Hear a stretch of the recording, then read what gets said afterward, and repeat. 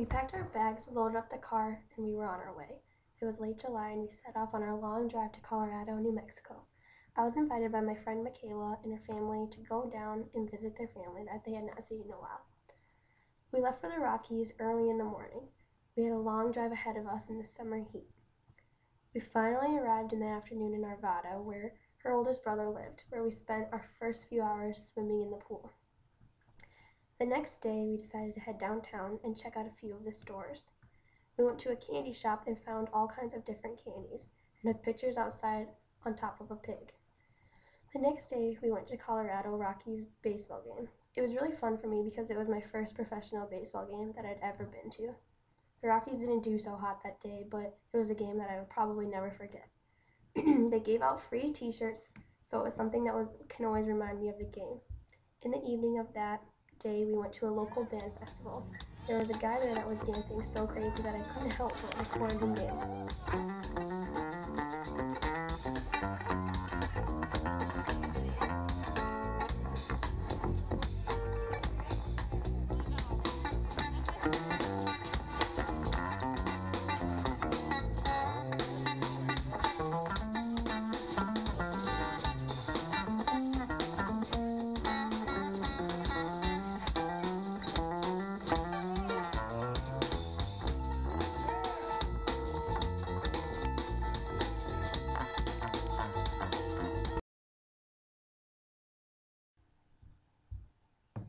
The next day, we were off to Santa Fe, New Mexico.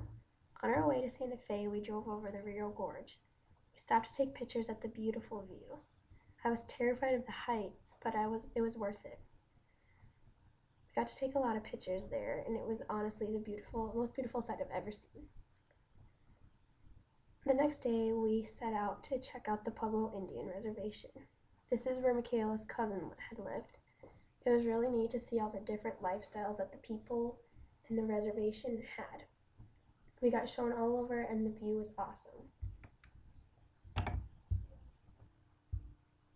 The next day we went down to one of the tourist areas where I bought my first cowgirl hat. There was shopping and lots of tourist things to do. That evening we went down to a restaurant called Cowgirl. Let's just say I saw my share of cowboys and cowgirls there.